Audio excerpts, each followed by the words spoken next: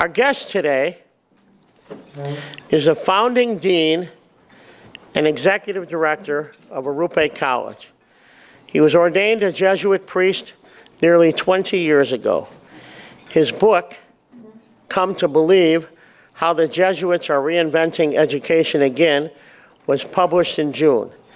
The book serves as both a reflection and a memoir that focuses on the first year of Arrupe College.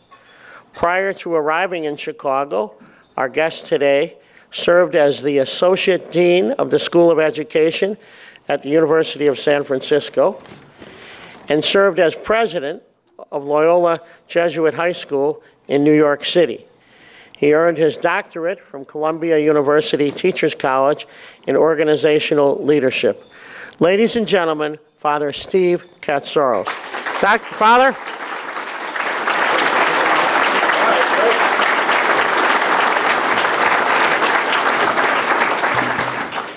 Good morning, everyone. Great to be with you, very caffeinated this morning. A special thank you to President Rooney and all of my colleagues at Loyola University who are with us. Also, our Provost, John Pellicero, as Jay said, his classmate from Marquette. Also, I'm always grateful and moved to see my brother Jesuits. You know, we Jesuits, the line in the gospel is see how they love one another. With the Jesuits is see how they shove one another. But, you know, they clean up well and we show up for each other. Very grateful for Jay Doherty. You know, when I first moved to Chicago in 2014, I was told, listen, you're new here and you don't know anything about Chicago or Illinois. You've got to start going to those lunches at the City Club. Connect with Jay Doherty. And so he welcomed me, and I've been attending these since the fall of 2014. It's funny, so a year ago, I was flying back from a wedding in New York, and I had Wi-Fi on the plane. Ed Mazer and I were just talking about this, and all of a sudden, it was unbelievable that Paul Michael Green had passed away. You know, I still miss him, the chairman of the City Club, but it's so great to see so many City Club friends with us this morning. So Arrupe College is a new initiative at Loyola University. And I'm going to walk you through a bunch of slides. So there is our first class that graduated last month. A great day in the history of Jesuit higher ed. You've got Andres and Bernice and Sergio. I'm really so proud of these students. You know, I mean, they pioneered this school with us. I mean, they took a risk on a program. When they were applying for us, they were applying to a college that didn't even exist yet. So, you know, that was really quite daring of them at a place called Arrupe. Well, so who's Arrupe? Father Pedro Arrupe, you know, Jay just mentioned this.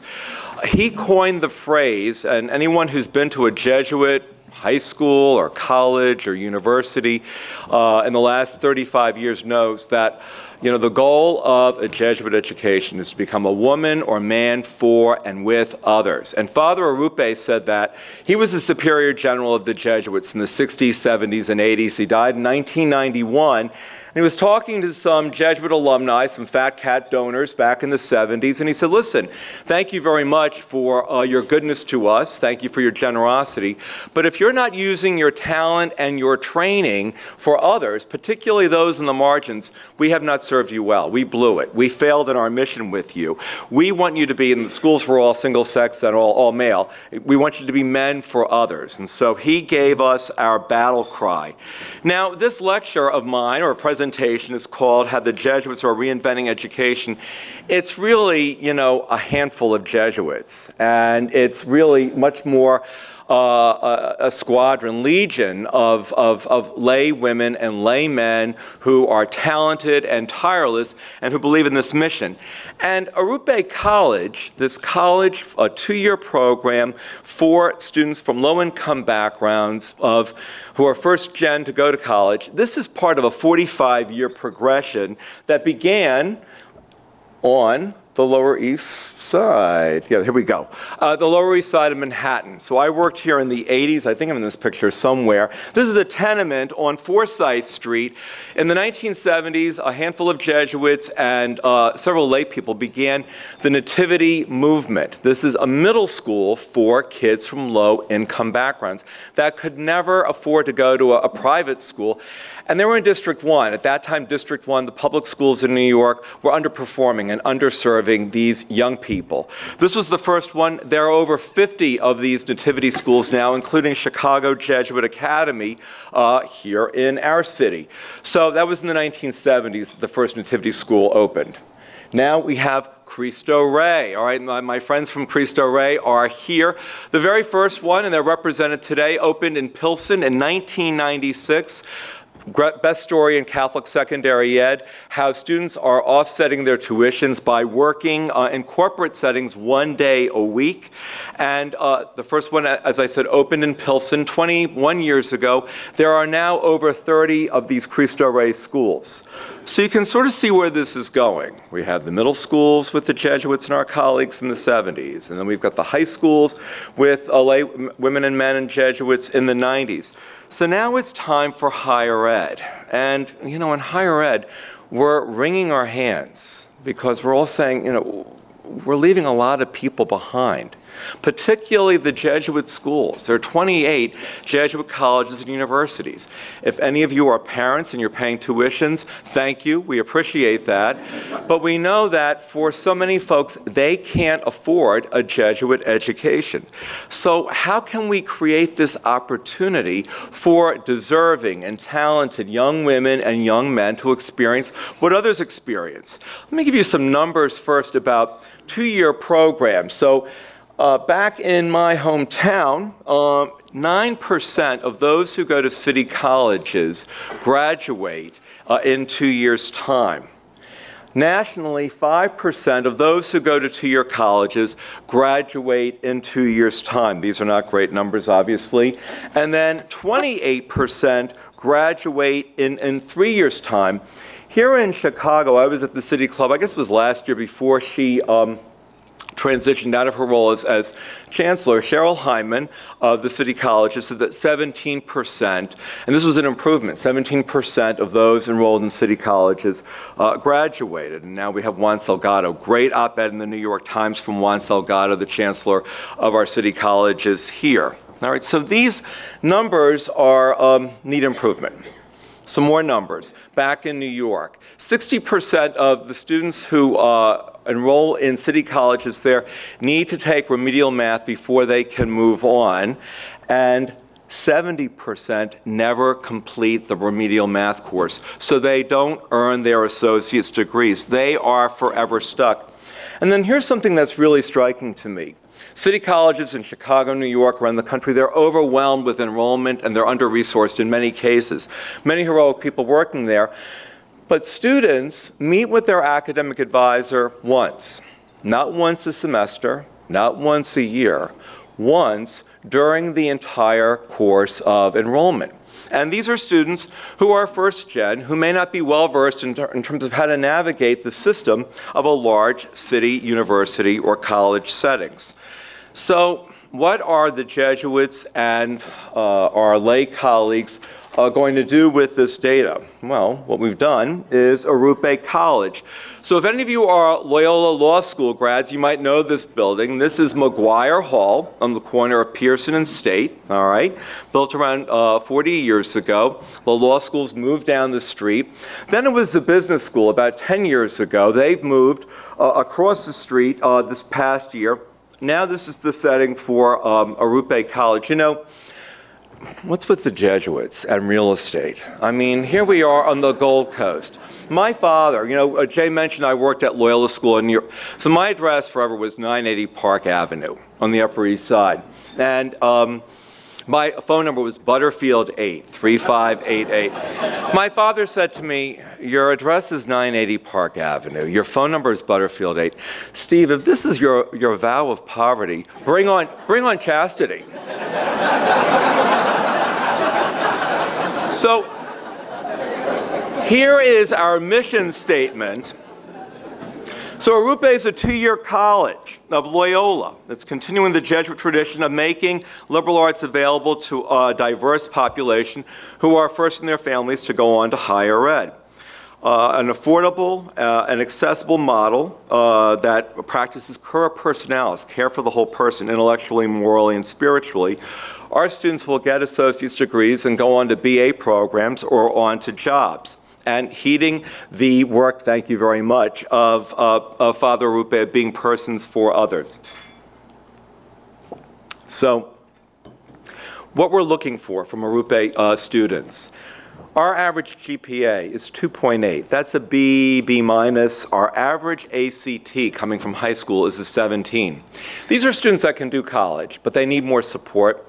And they would never get into a selective, competitive university like Loyola and get a scholarship with a 2.8 or a 17. So how can we make a Jesuit higher education available to them? Well, for one thing, if they're commuters, then they're not paying for room and board. And that location, Pearson and State, right by Chicago and State. All of our students, as I said, are first gen. And here are some more numbers for you. So 73% of our students this year are Latino, 22% African American, 20% are undocumented, 59% are female, 42% are graduates of CPS high schools, 25% are graduates of Catholic high schools, and 33% are graduates of Chicago's charter high schools. This is Loyola's gift to the city of Chicago. Our tuition is $18,713, so comparable to Sacred Heart schools. But how do we, sorry about that, Nat, I'm on Nat's board, he's doing a great job. How do we make this available when 61% of our students, their families, their expected family contribution is 0? We are working with very economically challenged students and their families. So all of our students apply who are citizens, all who are eligible, submit their free application for federal student aid. We want our students to have some skin in the game, and so they contribute anywhere between $700 and $1,200, $1,300 towards their tuition of that $18,000. If they qualify for Pell Grants and for MAP Grants, that's $10,000 that is gone with the wind from that $18,000. And then Loyola and Arrupe and I fundraise the rest. I want to tell you about some of the influences on our work at Arrupe. If you haven't read this book, Paul Tough owes me, but this is really a great book. It's called How Children Succeed. He writes about our demographic here in Chicago in the Roseland section, also in San Francisco and New York. So Paul Tough called me one time, area code 631 on my caller ID. That's, you know, Suffolk County, Long Island. He said, Father, this is Paul Tough. I said, get out of here. Who is this? And he said, no, I heard about Arrupe College. This is really Paul Tough. So I said, well, this is really Paul Tough. You owe me because I've sold so many of your books, Paul Tough. He's now writing a new book about post-secondary ed, and Arrupe will be in that. He also wrote a column in the New York Times, or a magazine piece for the Sunday magazine in May of 2014 called Who Gets to Graduate? And it was really in that article that I became aware of one of our main themes and goals at Arrupe, the culture of belonging. You know, if you are a first-gen student, if you're from a low-income background and you're going to a prestigious university, you often feel like you don't belong here. If you are a person of color and you're attending a university that is primarily white, again, you feel like you don't belong here. And so Paul Tough really emphasizes inculcating the culture of belonging. He also talks about the work of Angela Duckworth and Grit. Her book is a bestseller now, as well as Martin Seligman from Penn and his work on resilience. And then finally, Carol Dweck's work. Carol Dweck is at Stanford, and she talks about growth mindset. So many of our students, again, they feel like they don't belong in a private institution. They don't belong in higher ed. And, you know, they feel like their intelligence is fixed. You know, so often we'll hear from students, well, I'm not a good student, or I'm not a math person. And we usually say, well, maybe not yet. All right, but that's the growth mindset. So often when our students receive a paper back or a test grade and they failed, or it's a C of red in their paper, that's confirmation that they don't belong.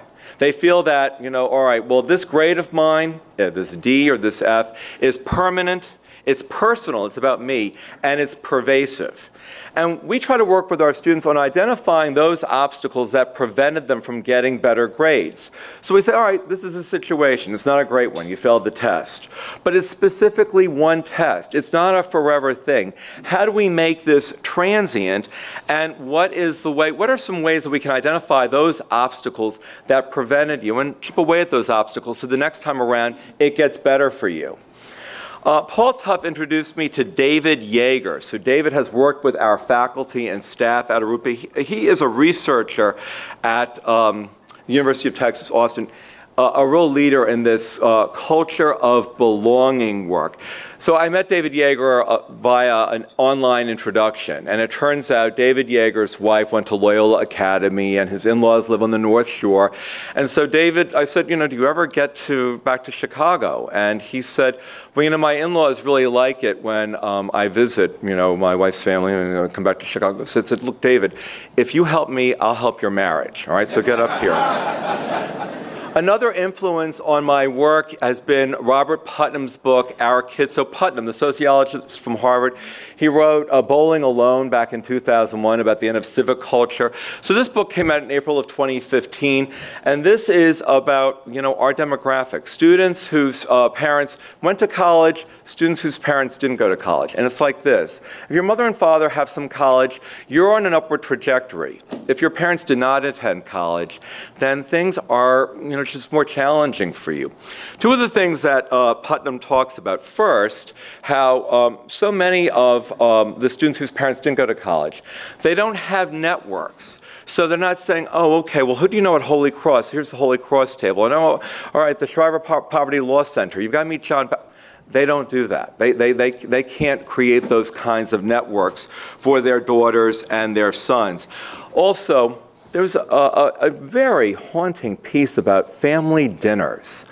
So since the 70s, when more and more of both parents were working outside of the home, the family dinner has taken a hit.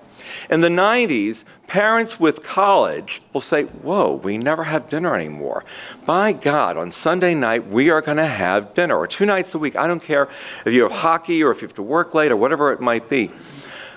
Parents who don't have college, they may be cobbling together a couple of part-time jobs, or they just don't have the luxury of committing regularly to the family dinner, and how important those meals are for the stability of young people. All right, now this book, Come to Believe. All right, I think I've written more elegant emails than this book. I wrote this during the first year of Arrupe College, which was a little bit insane. Let me explain to you what this title means. So this is from the intro. Before each board meeting for Arrupe College, I celebrate Mass at Baumhart Hall, the Loyola Chicago Student Residence Hall where I live, directly across the street from Arrupe College. By the way, Arrupe board members, we have Mass next week, 3 o'clock, next Tuesday. Mass is not mandatory, but many of our board members attend, as do a number of my colleagues from the college. On Tuesday, March 15, 2016, at such a Mass during Lent, the Gospel reading was from St. John. The line at the end of the Gospel, as he was saying this, many came to believe in him, has truly been an anchor for me in my adulthood. Later in John's Gospel, when Lazarus dies, Martha says to Jesus, I have come to believe in you. And Peter, representing the apostles, says, we have come to believe in you. We have come to believe is such a powerful phrase. It does not describe a single instant because it has movement. It's fluid. It's dynamic. It's gradual. Faith, at least my experience of faith, is a process, not a lightning bolt, not a burning bush, not a eureka moment. We come to believe and we grow in our faith. I love the dynamic, and it has given me great consolation to recognize that I don't have to get it right away. Faith is a lifelong process. We are works in progress. In John's Gospel, the sin Jesus encounters most often is unbelief. In celebrating Mass with the board members, I explained that the sin I've experienced at Arrupe College is that a lot of people don't believe in our students. Since they don't know the students themselves, maybe it's fair to say they don't believe in our demographic, those who come from a low-income background, who received okay but not great grades in high school, whose ACT scores are maybe mediocre at best, who come from, quote, the other side of the tracks. Others may feel uncomfortable with, or worse, biased against young people of color. So the sin I see all too often is that those who are established and enjoy a certain privilege don't believe in our students. In walking the halls of Arrupe College, I see two students, Carlos and Omar, working on their stats homework. Another student, Stephanie, talked earlier this year about how she loves statistics. Their classmate, Carla, has talked about how she loves math and treats it like a game that takes time to master. I love their resilience. Some of our students dream about using their Arrupe education to go on to Loyola. Others hope to attend an out-of-state college when they complete their associate's degree.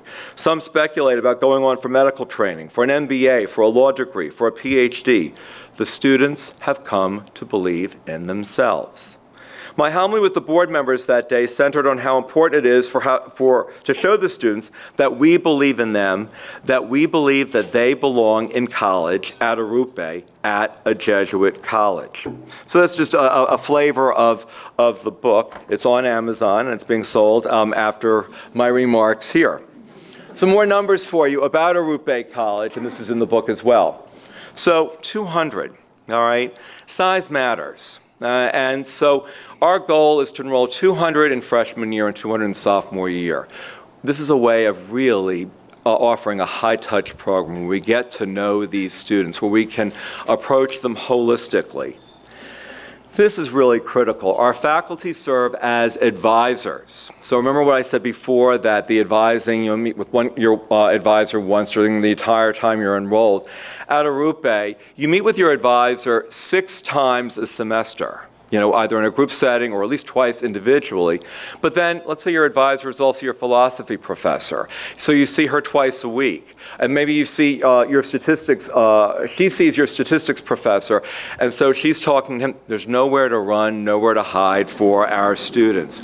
Our faculty members also serve as interviewers. So we had over 1,400 students apply for our current freshman class. We require all of our students to interview. Our faculty members serve as the interviewers, and we're looking for the grit, the perseverance, and the resilience. We ask our students to identify an obstacle and to talk about their experience of how do they deal with those obstacles, to see what their resilience particularly looks like.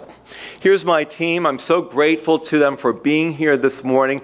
They really do the work. They've pioneered this work for me. So anyone who works at Arrupe College, please stand up, all right, and take a bow, all right?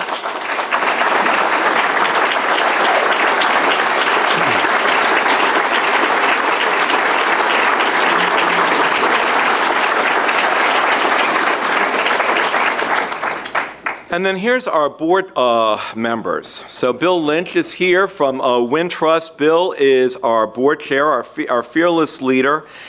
Just something about our board. So the Association of Governing Boards has identified that most college or university boards, they're 30% female and 10% people of color. The Arrupe board is 45% women and 70% people of color. So again, I ask all of our board members who are present to please stand. Thank you for your leadership at Arrupe College.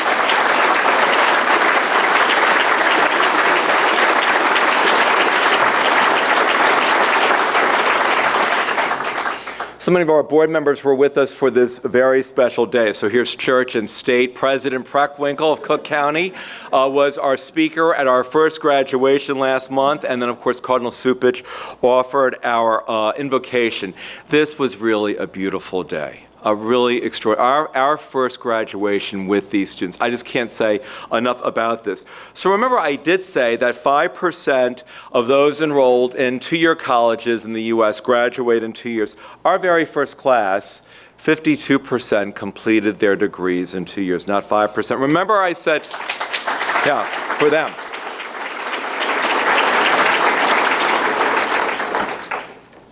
28% of our, nationally, 28% of the students graduate in 3 years who attend two-year colleges. So we are looking at 73% completing their associate's degree in 3 years. And remember, no debt. The goal is that these students take out no loans, that their tuition is covered except for their contributions, and then some of them receive scholarships if they can't afford that.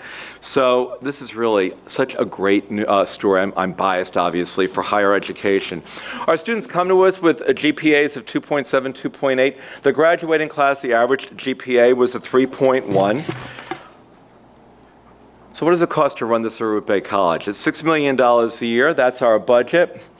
If students bring in Pell and MAP grants, that's $4.5 million. That is covered by the feds and the state. And then we fundraise for our summer enrichment program. This is orientation. So again, building community. Our students begin with an off-site retreat at Loyola's Retreat and Ecology campus in Woodstock, Illinois. They meet their advisors. They meet each other. And this is not rocket science, but all the research shows if there's a solid orientation, retention rates go up, and we're contributing to that body of knowledge. So the cost per student is $590 for like a week plus of orientation. Our meal program. So we offer our students breakfast and lunch every day that there are classes, and it's about $1,000 per student. Many of our students come to us with food insecurities. All of our students receive computers, laptops, so that there's not this inconsistency. I'm doing my homework on my smartphone and she's doing her homework on a tablet and someone else doesn't have a computer at all, that kind of a thing. And then any of you who are parents, I'm looking at you, Joe, so the college tours, your daughter or son is in high school and you're driving all around. So our students haven't done that. And when they're looking at, many of them want to continue on at Loyola, but some are looking at other options. So our college transfer counselor is here, and she's taken our students to look at schools in Wisconsin, in Missouri, in Indiana, as well as around Illinois. And then finally, for those students, remember I said 20% of our students are undocumented. So we provide scholarships. We try to find scholarships for students who are not eligible for Pell Grants and for MAP grants. Some data here on the undocumented. Just so that you know, 37% of the students who are on our Dean's List with a GPA of 3.5 or higher, they're the undocumented. All of the 4.0 GPAs in the sophomore class that just graduated, they're the undocumented. Most of our student government students are undocumented. These are not bad hombres. So,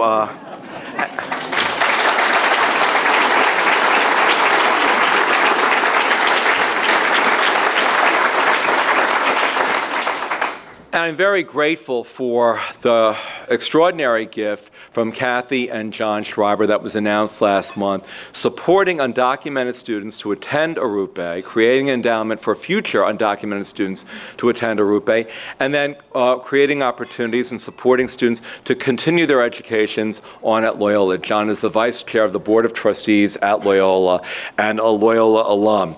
Our lead gift was from the McCormick Foundation, and that really gave us so much credibility. And then she's embarrassed, but also contributing to students who want to continue their Jesuit education at Loyola. Judy Scully's with us today, and she and her late husband, Joe, made an extraordinary gift to Arrupe and Loyola University. So many thanks.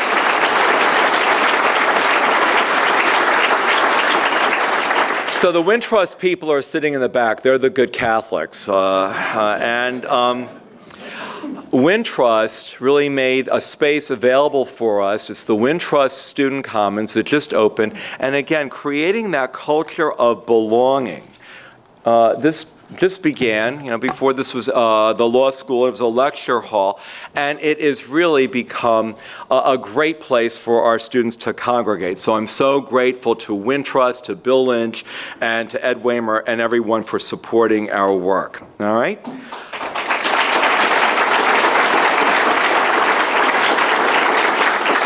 So to paraphrase my book, I'm very grateful. Thank you for coming to the City Club today. Thank you for believing in the work and in the students at Arrupe College. And I think it's time for questions and answers. All right? Okay, good. Thank you very much, Father Katsouros. You could see by the reaction, what you're doing is an incredible job. And we appreciate that. We expect you to come back next year with a progress report as well. Anyhow, we now have time for a few questions? Oh, here we go. This is from Preston Kendall, who's with Cristo Rey, St. Martin College Prep. You know him, huh? He's on our board. Did you go over this with him beforehand? No, I hope not. Butterfield 8, huh? Okay. The financial model for Arrupe College is intriguing. How has the state's budget crisis impacted the model and students? And do you have concerns going forward? Well, yeah, so certainly the MAP crisis very much affected us at Arrupe, at Loyola, and really throughout higher education. You know, MAP is an important part of our financial model because the large majority of our students qualify for federal and state aid, and without that MAP money, you know, it was a real nail biter. We were able to cover it through fundraising and also most importantly, because Loyola University had a cushion. So many other higher ed institutions don't enjoy that cushion. The cushion can't last forever. We're glad that Springfield came to its senses. We're very grateful to our board member, Susanna Mendoza, and for other voices of reason about the budget. But really, this is a crisis for the state of Illinois and for higher education in Illinois. If we lose these young people, if there's a brain drain, and we're already seeing this with some other less resourced universities than Loyola University, what happens to our city and to our state? So, you know, I hope that this is a permanent, but one never knows with Springfield. Thanks, Preston. Thank you. Two questions that are very similar. Fred O'Connor from Northwestern Mutual and Miles Mendoza from One Chance, Illinois. How will the tax credit scholarships impact Jesuit K-12 education in Illinois? And will the tuition tax credit provide more, quote-unquote, freedom for students? Yeah. Okay. So I am no longer in the K-12 arena. That said, I guess my feeling is that we want our students and all students to have more choices, to have more options. Everyone wants that for their daughter or son, for the young people in their communities. And so, you know, I just have to echo Cardinal Supich's support for this because it does allow families to make choices for their children to opt for a Catholic education, in our case, or for a Jesuit education. Thank you. This is from your board member, comptroller, and Crime Stopper. All right. Get certain liberties when you're the chair, you know. Susanna Mendoza. Could you name some universities that students are going to, such as Georgetown, etc.? No, okay. She names a Catholic university. Yeah, there you go. All right, so the students on the cover of this book. So Kudmir is transferred to Georgetown University, thriving there. Jackie is in a nursing program at University of Wisconsin-Madison. Shantae is still with us. Abby is on a full scholarship at Loyola University Chicago. And Luam has followed one of our pioneers at Arrupe College, Derek Brinkley, our first admissions director. Luam is at Columbia College here in Chicago. So a great range of destinations for our students. I'm grateful to the Jesuit schools. Along with Georgetown, we have students who are the vast majority at Loyola, but also at Regis University in Denver, and Joanne Rooney and I are both trustees there, and Loyola University in New Orleans. Yeah. Great. Father, you mentioned that you had 1,400 applications for the 200 slots. In light of the publicity that Arrupe has been receiving, the support of the Cardinal, other members of the Chicago community, your soon-to-be bestseller book, if it's not there already. Remember, we have copies of this outside, and pick some up. How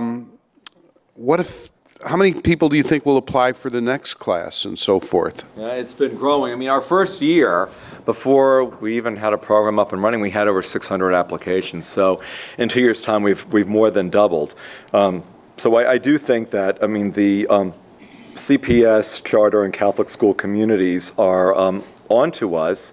Our students are coming back to their alma maters, to their high schools, talking about the supports that they're receiving and the positive experiences that they are receiving. And, you know, really our hope is that, and one of the reasons why I did write the book, is that Arrupe is replicated.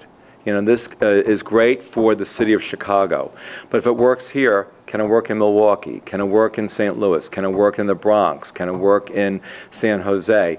That is the goal. And so, you know, Joanne and I spend a lot of time talking to other leaders of Jesuit schools.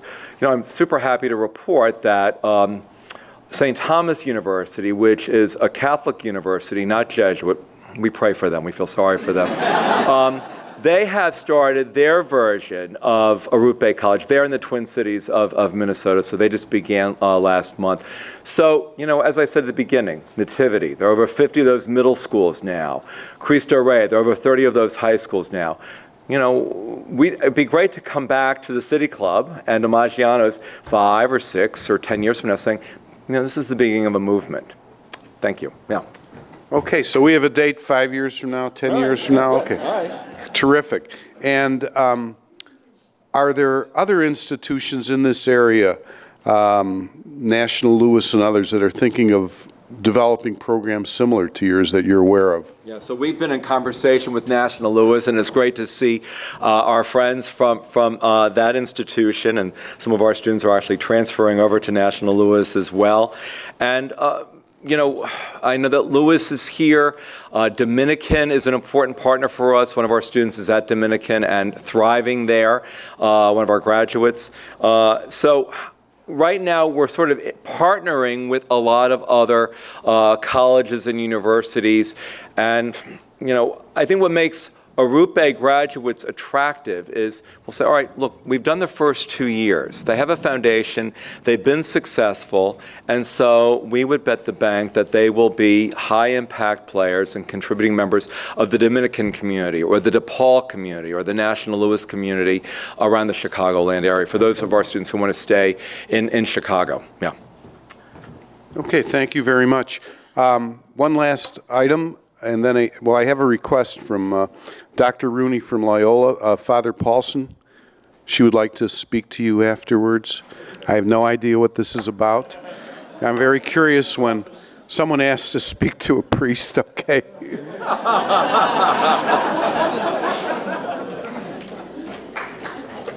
Let's give Father Katsouros a big round of applause.